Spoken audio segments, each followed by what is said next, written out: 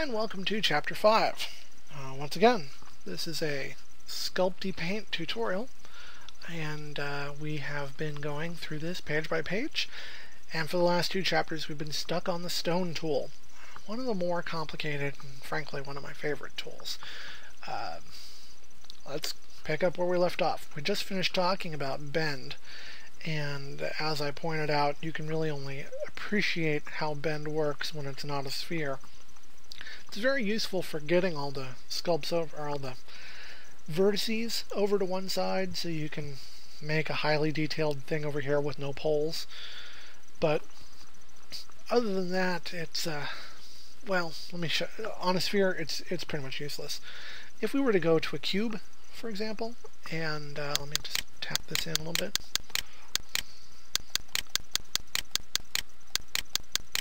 Okay, and we were to rotate, or bend, not rotate, bend around the x-axis, or the, let's do the y-axis, it's a little skinnier looking.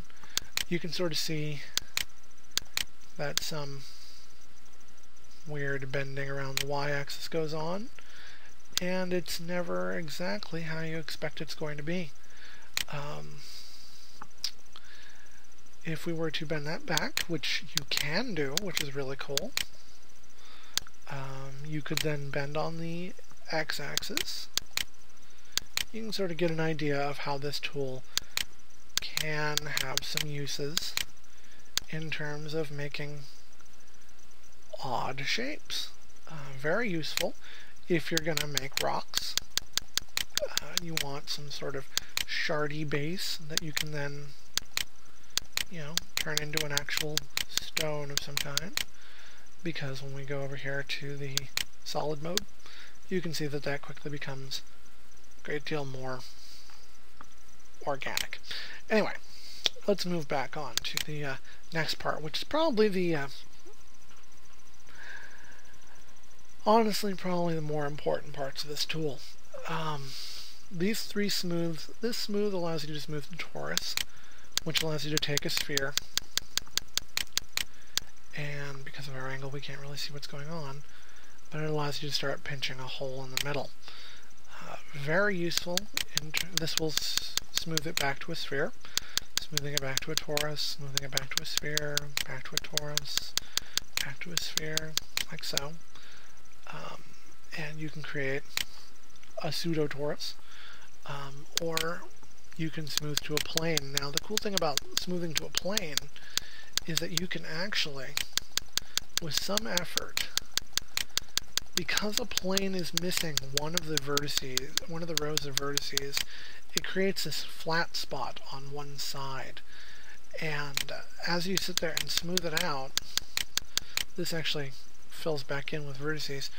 But if you were to smooth it to plane, let me go ahead and turn on the texture mode here. You can see that that's all stretched out on one side. Very handy if you wanted to do something like, say, moving all the sculpts, all the vertices to one side of the sphere again. See? Okay, makes it very handy to get rid of a lot of that extra detail that you don't need bunched up in that hole to have available for making your relatively pinchless sculpt. This is handy if you're doing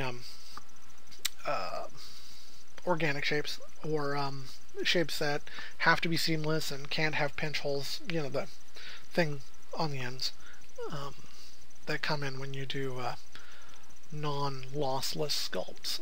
If you're doing something that's organic, you really shouldn't be using lossless sculpts anyway. You're just being mean to everybody around you for no good reason at all, since if it's organic, it doesn't need to be exactly perfect. Back to sphere. Let's talk about these here. 4, 16, 8, 6, 4, and 3. And then 4, 33 hard and smooth. 4, 16, that isn't the same as doing this down here to 16. That's actually now a 16 vertices sculpt. This would be a 16 by 17 technically. But if we were to smooth this, you'll see that the sections start coming out of those folded areas. This is in fact a faceted sculpt. Let's go back to the sphere for a second, because we get weird artifacts if we jump through all these at once. This, of course, is an 8x8 version of the same sphere. Here is a 6x6. That can be handy. Again, if you need shapes like this is a great way to get them. They don't seem to be super mathematically perfect, obviously, but they're pretty cool and they're pretty close. In some cases, depends on your needs. Always depends on your needs. This is a program for certain kinds of things. Now here's a 4. That would be a square-shaped sculpt with, I don't know how many. Looks like 8. So it looks like it's really 4x8, not 4x4. Back to the sphere. Here's 3x3, which looks more like 3x6 to me. And let's go back to sphere, and let's find out what these two do. Force 33 times smooth. Well, that's intriguing looking. Is that the same as that one? Looks like it probably is. Yeah, that looks like it's just jamming the 16x16 down, or the 64x64 down to a 32x32. Just handy to have, and hard and smooth. I have no idea what those are for. But whatever. Looks like it also does some maximizing. So let's see if we maximize this, what happens. Yeah, okay. So this looks like this might actually be the better tool to use for doing your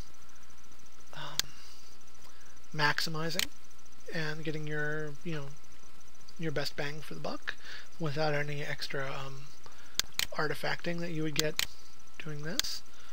Let me go ahead and put that in 64x64. Yeah, you see that get a nice wrinkle there. I'll bet we don't get that when we do smooth. It looks like we do. I have no idea, but it's definitely going from 64x64 here to 30. So that seems to be like what you're actually getting kind of message there. Let's go ahead, and it looks like we got about 3 minutes left on this chapter. Let's talk about the stairs tool. Stairs tool, remarkably tiny. Reset to stairs cube. Here is a stairs cube. Now, what, you might ask, is a stairs cube? Well, it's a cube. I'm going to go ahead and resize that so we can see it. Oh, it doesn't look like we can. That's unfortunate. Alright, what is a stairs cube? Well, if you create, let's see, 5, 7, or 15 stairs, let's say 5, and I'm going to decrease stairs. See what's happening here? We're actually creating a staircase out of this box. And what this is allowing us to do is to create those wonderful sculpted staircases that everybody loves so much without any major effort on our part. Look at that. Okay, let me go ahead and put it back into a cube, and now let's try 15. And if we increase the stairs or decrease the stairs, looks like it just goes one way or the other, we can create 15 steps on a single prim. That's pretty cool. I don't like them because I think that's a waste of, well, I don't think it's a waste, I think it's using the wrong tool for the job. But if you do it right, particularly if you use like the 7, you can get some pretty decent results out of sculpted stairs. I've seen good results. I still think that you're better off doing it by hand with regular prims. But if you want to do it, here's a way. Here's a really easy way to do it, and you can do 5, 7, or 15. Just to play with this, because we've just got a couple of seconds left. I want to see what happens if we smooth that out.